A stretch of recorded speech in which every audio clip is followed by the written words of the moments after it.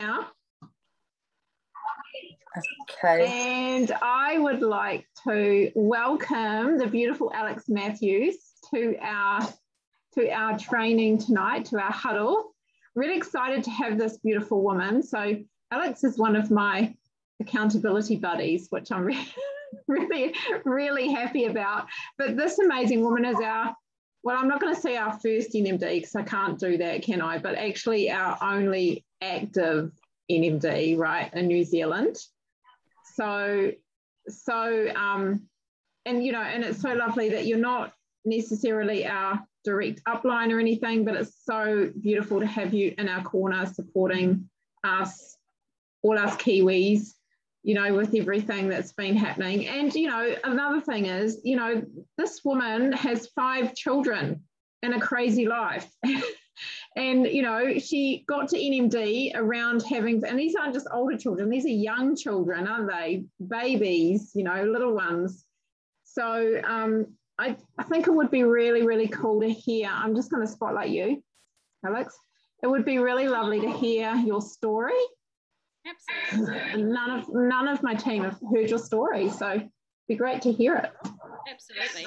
Well, firstly, the very cool thing about what we do is there doesn't need to be any scarcity. I love it that we can really cheer each other on. We're not going for one position, that someone else is going to miss out on. Like, we can all get to NMD, and there's every reason for us all to cheer one another on, which is something that I really love about what we do. And it's very unique to the industry that we are in, that we can totally 100% cheer each other on because there is no scarcity. So I thought I'd start with that, just on what you were saying, Tanya. So for me, I started, it's like five years ago now. I actually stumbled across this business online, and it was at a time I had 7-month-old twins, and I also had 3 other children under the age of 8. So we had five under 8. And I was actually feeding the twins. Like, I had them on my lap, feeding the twins, looking at my husband's Facebook, because I actually had no social media of my own at that time. And stumbled across it online, and I was just like, what's this about? And I just thought, earning from home, for mums and stuff. And I just thought, it was really intrigued, because at the time I did not want to go back to teaching. I was thinking, I don't know when I'm going to go back to teaching. I just couldn't fathom when that was ever going to happen anytime soon. And I just thought, if there was a way that I could start working from home around the kids, that would be amazing, because I actually homeschool as well, which obviously throws another thing into the mix. So that's how it all started for me. I just inquired basically, and I got my questions answered, and it was just literally a leap of faith, jumping into the unknown. Had no clue what I was doing. Absolutely. Can you homeschool my kids too? Oh dear, you probably don't want to see me some days, Amira.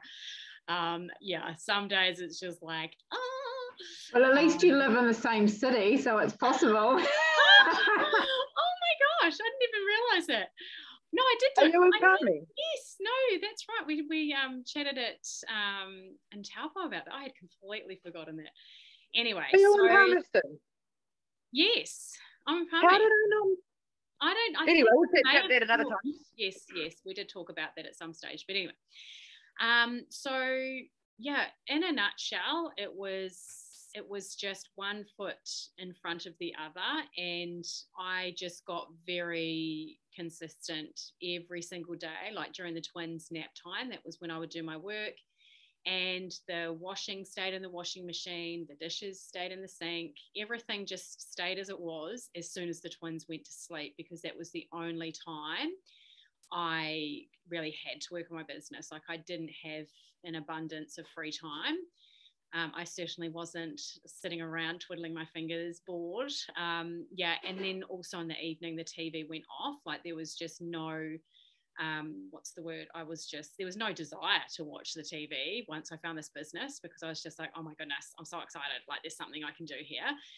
Because we had been living on one income for a long time, and I always had that dream in my mind of what I wanted our life to look like. And I didn't want it to be filled with no, we can't do this, or no, we can't do that because, because of money. Like, I didn't want that to ever hold us back as a family, especially homeschooling. Like, I wanted to be able to give our kids opportunities, and for money to not be something, money to not be a reason to hold us back. So when I found this vehicle, I was just like, man, I'm putting my foot on the pedal and I'm going for this thing. And to be frank, when you've got twins, leaving the house is quite a mission. Like, even just to go somewhere, like to a friend's house, just to bundle everyone up and stuff, it is quite a mission. So for me, the business was very much an outlet as well, like a way for me to be able to have that adult connection, and to be able to have some time outside of being a mum. So it was definitely some sanity there as well. And so I think it was like 15 months in, that's I hit NMD. So it was all pretty fast. Like, it was a bit of a whirlwind. It was, I kind of look back now and I'm just like, it was a pretty crazy, intense ride. But I wouldn't change any of it ever. Like, the work ethic and everything it took to get to that moment. Not that it stops at NMD, because it definitely doesn't. But it certainly allowed us to create the lifestyle that I had always wanted, to be able to be at home with the kids, to be able to have the money coming in. My husband was able to retire from the work that he was really hating at the time. And so that's a little bit of my story. And so it's been 5 years since I started now. Crazy. Wow, I didn't realize you got there so fast, Alex. I've just learned something about you. Yeah, it was it was quite a whirlwind. Did you make a decision at any point that you wanted to get there, or did it just happen? I didn't really make a decision. Like, I wasn't someone that started and was like, had NMD written on my mirror or anything like that. It was just,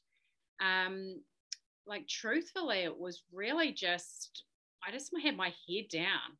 I just had my head down, bum up, and I was just doing the activities that matter. That really was what I was doing. I didn't get caught up in, in stuff that didn't matter. Like, I was, but in saying that, I was tag teaming with my hubby, and we do have quite a good,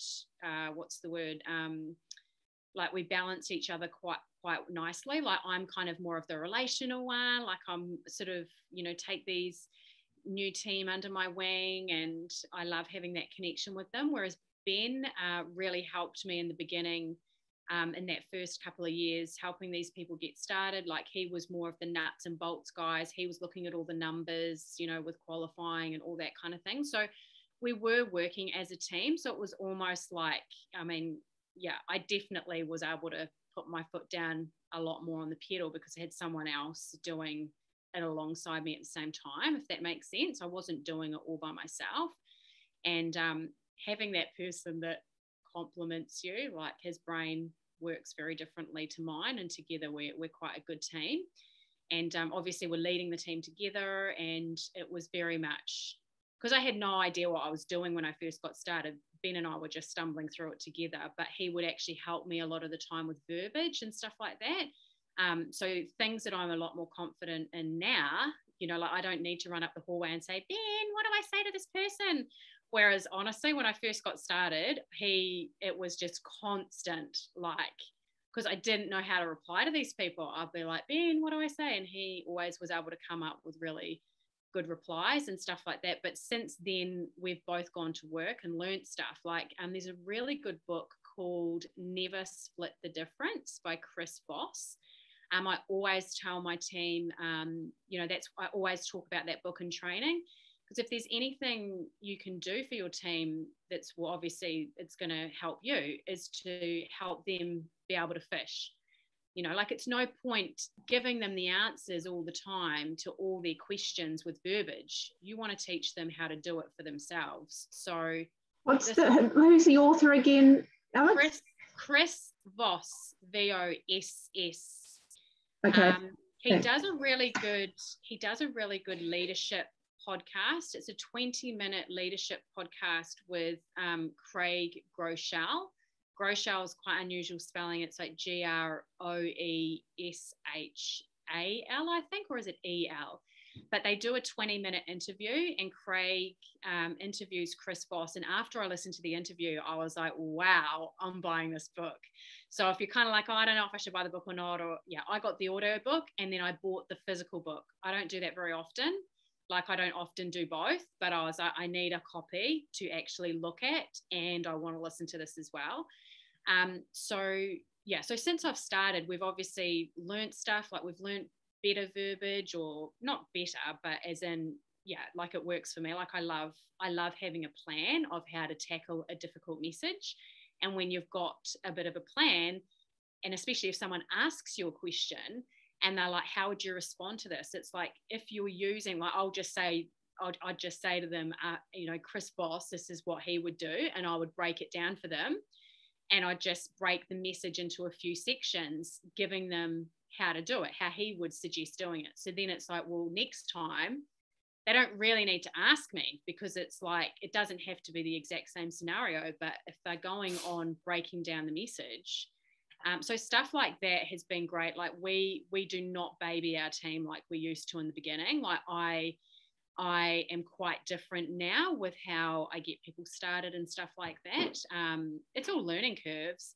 But, like, for example, the teaching them how to do the verbiage, it's like, well, I would have honestly helped people with like 50 messages, as they're getting started, just keep helping them over and over and over again. Whereas now it's like, really, you only need to help them with a handful, give them a tool and let them go read the book for themselves. And now they know how to do it.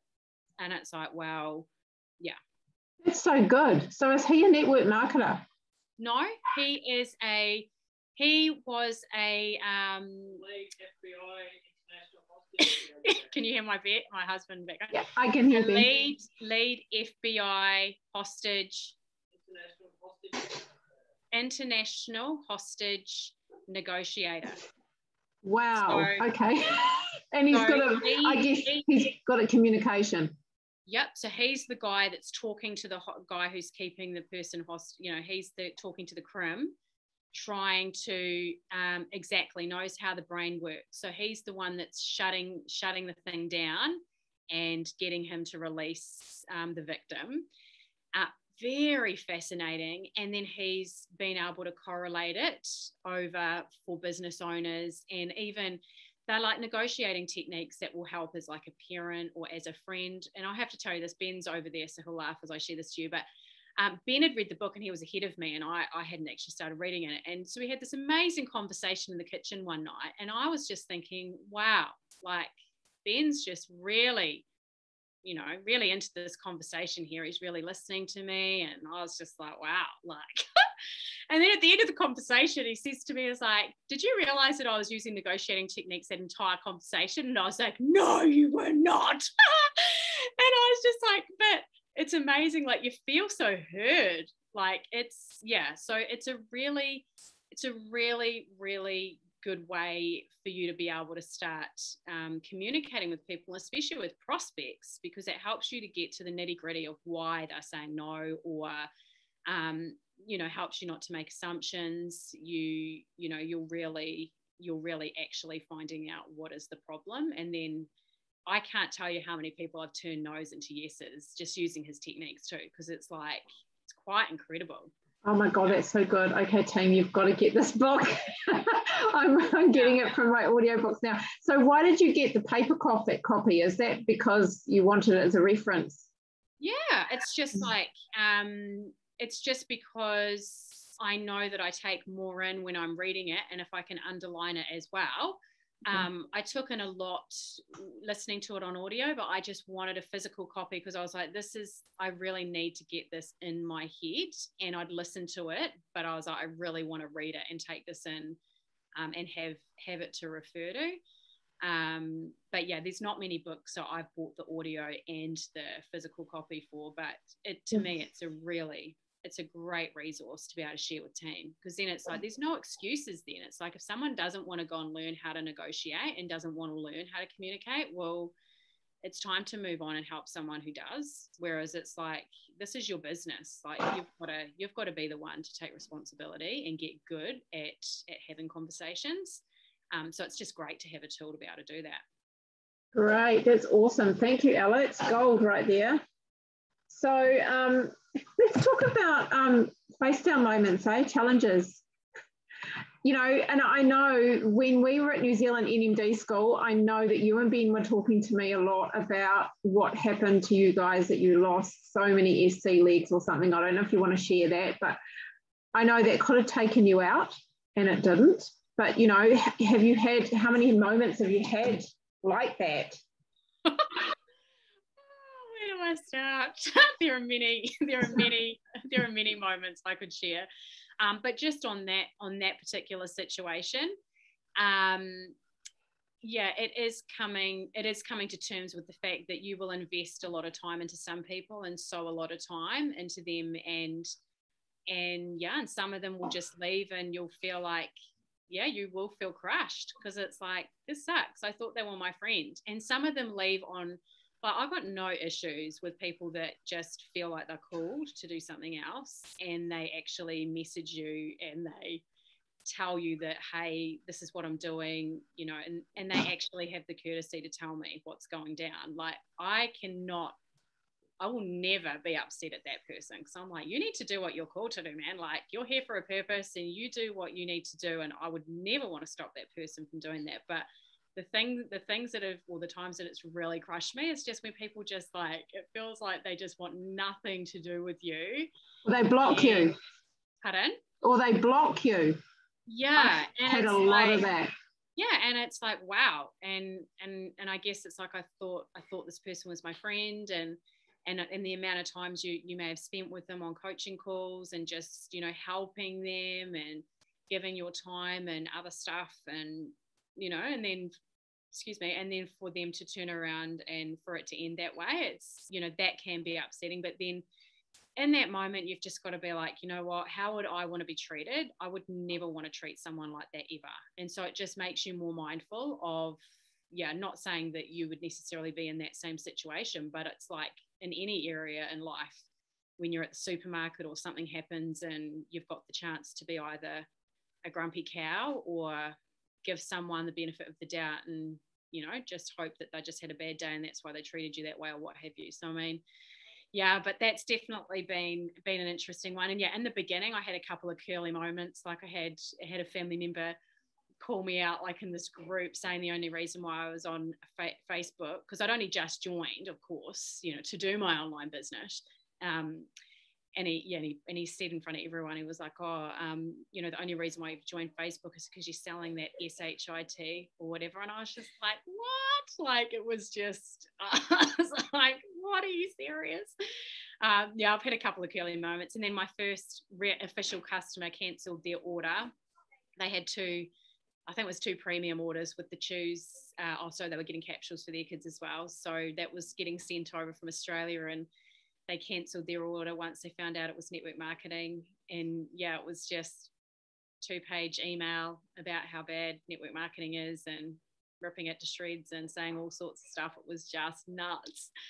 But it's all fine. We're still friends with these people now. It's very interesting, the whole situation. But I guess at the end of the day, when you know why you're here and what it is that you want to create for your family, it's, yeah, you've just got to block out the noise and be like, you know what, is that person how they're living their life? Is that what I want to create for my own family?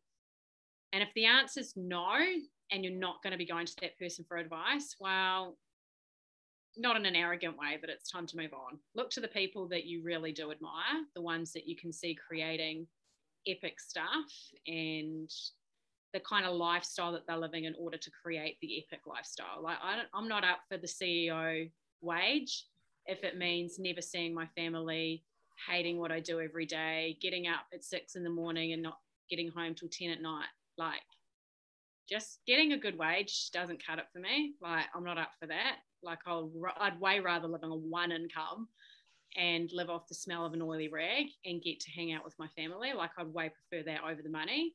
Whereas this business gives you the opportunity to really have your cake and eat it too. Like it does. It gives you the opportunity to be able to work hard, but work smart, create a really amazing income, but not sacrifice those things that are really important to you. And I mean, what other industry allows you to do that? Yeah, and I really love too what you said, Alex, about, you know, choosing who you hang out with, choose inspiring people. It's like, if you want to live their life, don't take advice from them, right? Yeah, I love that. It's so true, so true. So any other advice around getting yourself through challenges? You know, I mean, what you shared was great, but anything else? Yeah, like I love what you just shared then. The thing that came to my mind straight away was the wise, walk with the wise. That was in my NMD speech. So true though. The wise walk with the wise. It's like you start surrounding yourself with the neg ferrets who are doubting you and who, you know, telling you that, are you really going to ever make it? And how much money do you spend on those products? Do you reckon you're actually going to make any money anytime soon? And, you know, like those people, it's just like, yeah, I've had to sort of choose to take a few steps away from some of the people that used to be super close to me, just because I'm like, I'm not up for the negative energy. Like I'm just not. Like I need to be around people that are actually going to help me get to where I want to get to. And I remember I listened to the Jim Rohn, How to Build a Network Marketing Business. I think it's yeah. And I loved what he shared about treating your business like a newborn baby. Like I remember when he said that, I was just like, oh my gosh, like I really could resonate with that. Like he shares, when you first get started, that we need to treat our business like a newborn baby. Like you don't just hand your baby around to any old person and let them do whatever they want with your newborn. You're quite protective, and you're kind of just like a little bit, especially with your first one. When you get to number 4 and 5, you're like, oh, whatever, you have them. You're like, don't sterilize the bottles. The dummy's been outside for 2 weeks, and you're like, whatever. Yeah. Whereas with the first one, let's talk about the first one. You know, you're very protective, and you don't just allow any old person around that baby, and you're very like, they're there, keep your distance. And that's what we need to be like with our business. It's just like, you need to treat it like a newborn baby. It's just really nurture it and look after it and do the things that you need to keep it healthy. And if one of those things is stepping away from those negative people, then you've just got to do it. You've got to be stronger than the negativity, eh? Yeah. And I guess a lot of it too is resilience building. Like if you've got to realize that some people who start this business have not had any experience resilience building at all. You know, like some of them have never had any kind of negative thing thrown at them really, where they've stood up to someone, you know, whereas for Ben and I, we'd already stood up to plenty of crap. You know, like we're done there making the decision about homeschooling, you know, and had a bit of backlash about that. And, you know, we'd led a home church back, and we started that when I was like 5 weeks from giving birth. You know, what a weird time to start doing something like that. And that was with you know, we were due to have our baby, my second son. It was just weird timing, totally didn't make any sense, but it was like, no, we feel like this is the right thing to do. And moving to New Zealand, you know, I had plenty of people saying, what a dumb decision. Like, you're not even, you know, what kind of job are you going to get? You know, you're walking away from sort of your security blanket, and you're going to go to New Zealand and start over. Like, dumb decision, you know. So we'd sort of had plenty of resilience building over the years. And I think that you've got to realize some people have never had that. So yeah, they've got to make the decision if they're going to stand up to the neg ferrets and be like, you know what, I'm going to do this. And I mean, you can be the one to hold their hand and believe in them, you know, and I guess help them to see what you can see. But at the end of the day, you are going to get people that do not get knocked off their perch, and you just got to be okay with just finding the next person. I mean, that's probably one of my biggest challenges, is that you can see the potential in people, and you're like, man, you could totally rock this thing if you really wanted to. But then it's like, they just, for whatever reason, they haven't got the desire to have what you want to have, or to create what you've created, and they just settle. They settle for what they said they never wanted when you first spoke to them. and they're like, fear is stronger, isn't it? Yeah, and it's just like, you know what, they'll go and just do the job they don't really like to get that security blanket that's not really there. Let's be fair, we've got no security blanket at the moment, you know, I mean, we just don't know what's around the corner, but yeah, it's just one of those things where I guess the best thing you can do is just, you've got to keep putting one foot in front of the other and becoming the leader that you know, the best leader that you can be, and always look inward. When things aren't going great with your business, it's like, well, what can I do? Like, I mean, that's the only thing that you can control. You can't control what other people are doing. You've just got to keep putting one foot in front of the other. Love it. And didn't Jim Rohn also, in that How to Build Your Network Marketing Business, didn't he also talk about neck ferrets in there too? I'm sure he did.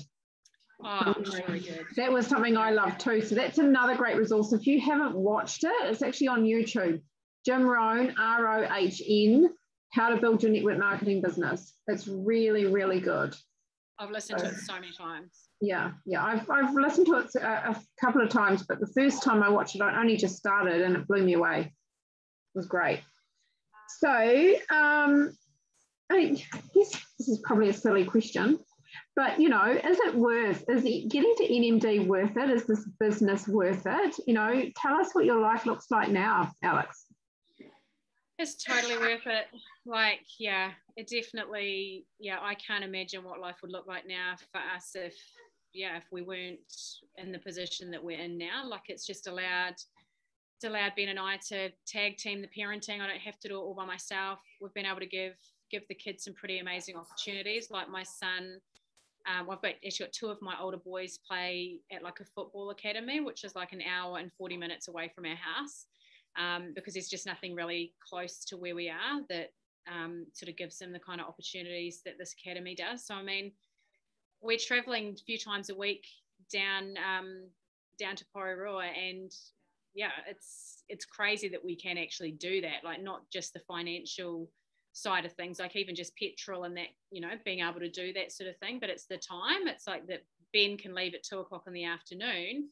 And it's like, cool, you know, he can do that. And I do the Thursday run. So I'll go on a Thursday and we can tag team the parenting. I mean, don't get me wrong, it is pretty full on. Like, we're juggling like dinner and, you know, they eat out of their little food canisters a few times a week and that kind of thing. But they love it. And the point is that we've been able to create those opportunities for them because of the lifestyle that we have. Like, we can fit our work in the times of the day that suit us. And like I always do, I say this to a lot of my friends, and not my friends, and when I'm on a training like this, a lot of the time my kids don't realize like they're in a bit of a fantasy land. Like, I don't think they quite realize what most families look like. You don't wake up with mum and dad there all day. Like, we're seriously available from the time they get up in the morning to when they go to bed at night. Like, we've got your children, like there's not too many kids that would have both of their parents home with them. So is it worth it? 100% it's worth it. Absolutely. Like, it's like I said earlier, what can you do income wise that allows you to be able to have freedom and flexibility, but then also to be able to have that uncapped earning potential? And the cool thing is, it's like, I'm not anywhere near where I want to be. Like, you know, like, this is the exciting part. It's like, yes, I've created some amazing stuff and I've got an awesome business, but like, am I sort of satisfied where I am right now? It's like, no, like I want to get to 100 Club, and then I'm like, right, once we get one business to 100, then we need to get the other one to 100. You know, like, it's not like there's always room for growth, and even the most epic leaders in the Juice Plus community, you know, the most epic ones are not satisfied. Like, they're still wanting growth too, which is the exciting thing as well. Like, we're never at the end. We're never at the finish destination. It's like, the cool thing is we can keep growing and keep building indefinitely, which is cool. Have you heard Adam's new goal? No. 500 Club. Cool. I know. So when you were talking about how even, most epic leaders still want to keep going and growing their business, right? It's so true. So true. Yeah. So what would you say to team who have been in this for a while or have even kind of just started and they're feeling a little bit deflated? Maybe things aren't going as well as what they had hoped. Maybe they're not feeling as successful. Maybe they haven't reached targets they wanted to reach and had these expectations around it, haven't reached it. What would you say to them? I think you've just got to pull it back into perspective. I mean, I think a lot of people can come into this thinking that within a few months they're going to be rolling in the money and it's going to be easy. It's like getting that understanding from the beginning that, you know, a degree takes 3 to 4 years and you're not earning anything, and then you start earning money, but obviously you're going to get capped pretty quickly. Whereas, so I mean, several years down the track from now, if I started a degree, you know, you might be earning some okay money, but that's it, like you're going to be capped. Whereas with what we do, if you work really hard and learn the skills and are willing to invest some time and perhaps be on the underpaid side of things in the beginning, you know, are you prepared to do that in order to be able to create what you really want moving forward? I love the 4-year career book. Like, I love giving team a copy of that book because I feel like it really does, you know, like it kind of, the blueprint's sort of there. They can see what they have to do and it's sort of not a mystery. It's like, whereas I think for a lot of people, they probably come in and they're like, oh, you know, I'll do a couple of posts and all these customers will just turn up on my doorstep and I'll be rich. No, it doesn't work like that. It really does take. Well, if it was that easy, everyone would be doing it, right? Exactly. So I guess they've just got to, believing in them. And I guess, but then, I do have those people that, as I said earlier, it's like you really can see it. You can see what they can, you can see it in them, the potential. It's just helping them to realize it. So, I mean, tuning into training is another really important thing. I mean, and again, it's like you can't force people to come. You know, like it's one of those things that, and you're like, oh man, I wish she was here. I wish she was listening to this. You know, like I've had those moments plenty of times before, but you've got to love people where they're at and be the best version of yourself that you can be. Well, it's like tonight, there's usually a lot more on them than now. So it's true. You can lead a horse to water, you can't make them drink. So what is next for you, Alex? I know you said that you want to keep building. What is it? Is it 100 Club? Oh, I would love to get to 100 Club. Absolutely. Yeah, I think for me, it's wanting to help people like raise leaders up to get to NMD. Like I haven't had an NMD leader yet. So I think that's going to be a pretty epic milestone when I have my first NMD leader. Like it'll be like, yay! Because having that mindset of yes, we want to build senior partners, but like I guess of course you're going to build an epic business if you then start building NMDs. Like of course that's gonna flow into all the clubs once you start doing that. So helping people get to NMD is where I'm sort of I've got my thoughts at the moment. I'm just like, right, let's do this thing. I love that. I'm the same. I'm feeling the same. You know, actually building an NMD leader would be great, but I want to get there first. One foot in front of the other and we will get there. Yes. So does anybody want to ask this beautiful woman and amazing leader some questions? Just either come off mute if you want to. It's much easier than popping it in the chat.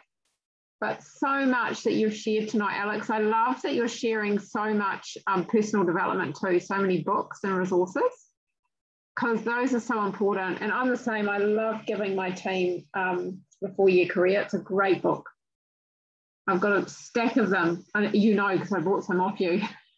Such a good tool to have. I mean, honestly, like I reckon if people actually were intentional, I've thought about this myself too, it's just like, man, imagine what you could do if you just gave that book to even one person every single week. Like imagine like you physically gave someone a copy. I mean, online is awesome, but there's nothing quite like, I've still got plenty of books. Yeah. So if you want more, just message me anytime. Yeah, like I often have competitions, and and I'll send out a copy, and even if people already have a copy, it's like, right, well, this is now an extra one for you to share with someone. I mean, it's one of those books you kind of don't want just sitting on the shelf. You want to have it circulating and people reading it. But yeah. Yeah, I've done the same thing. I've given them to my team, and they're like, I've already got it. So they've kept it for their team to give to them. Yeah. So anything else that you want to share, Alex? Any other goals that you'd love to give us?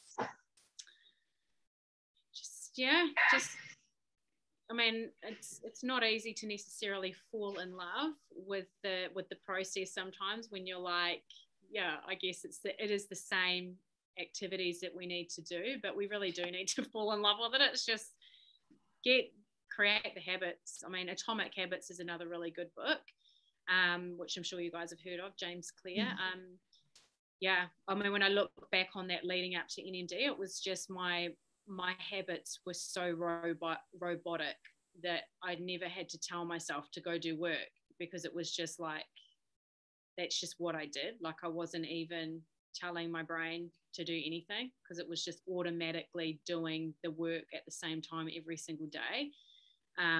So yeah, just got to create those habits. And yeah, if you've got the bad habits, like if you've got the habit of turning on the TV, for example, and just zoning out for a couple of hours every night, when you could be spending that time building your business, for example, it doesn't take long till you can create a new habit.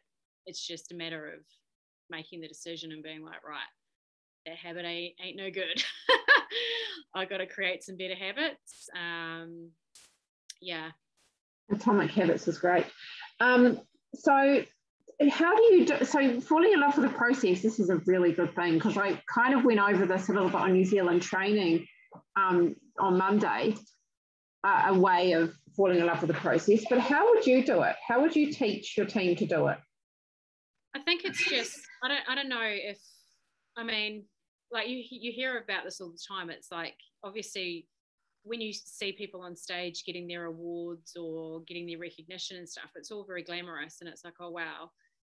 But it's like, no one sees their day-to-day activities, and they aren't glamorous. Like, they aren't the exciting part of the business when you're sending the 50th message, and it is the same. Like, Craig Groeschel, he says this amazing quote, which I really love, and I can't quote the whole thing. Well, I can't even remember it 100%, but it's something along the lines of, successful people learn how to embrace boredom, and to be okay with it. And that might sound like a negative thing, but it's like, a lot of what we do, well, you think of like a tennis player or whatever, it's like they're doing the same thing every day, like Olympic people, it's like they're doing the same thing every day, like without, like obviously there's a slight mix up in their regime, but to a big degree, it's like with tennis, it's like you're hitting the ball over and over and over again, or like the basketball player, it's like you're shooting hoops over and over and over and over again. Like they have to get okay with being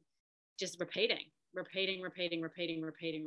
not being bored about it. Like it's the same with us. It's like you have to accept the fact that it is those same activities over and over and over again.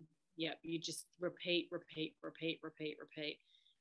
So whether you actually fall in love with it, I think it's more just, what I said earlier, like just when you create the habits, you're not thinking about it. So it's not like, oh, do I love what I'm doing? Do I love that I'm going to my room now for 2 hours to work? It's just, you just start walking up the hallway to do your work, and you're not thinking about it, because it's like, this is what I do at this time of the day. Like, this is what I do, whatever time it is. It's like between this time and this time, this is when I do my work, and you just do it. And I know James Clear talks about it too, doesn't he? About attaching something that you enjoy to something that you don't necessarily enjoy, but that you've got to do to create the success that you want. to make it a habit so that you end up enjoying the process, right? I'll quite often make my like I have a decaf coffee, and I'll like you know, it's usually about 1 o'clock. I'll make my decaf coffee and off I go to the bedroom. And so I have my coffee at the same time where I'm starting to do, so it's kind of like there is a little bit of good there, because I kind of enjoy going up the other end of the house. It's quiet, got my coffee, got my books, got everything, got the computer, got everything there, and I'm just like, right, now I'm in work mode.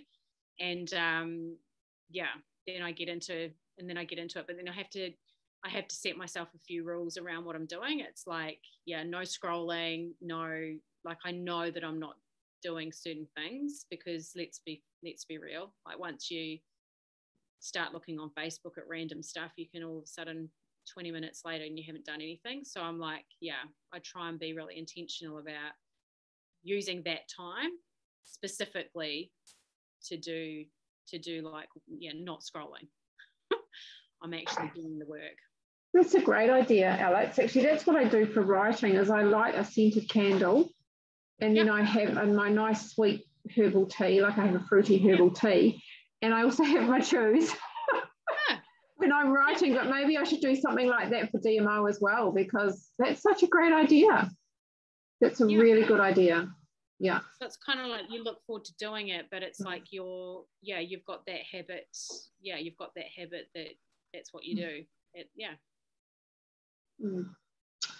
Well, thank you so much, Alex, for all this amazing wisdom that you've shared with us. We really appreciate you. I'm speaking for everyone else here, but I know that they all appreciate you as much as me and what you've shared tonight. I'm just going to go to gallery view.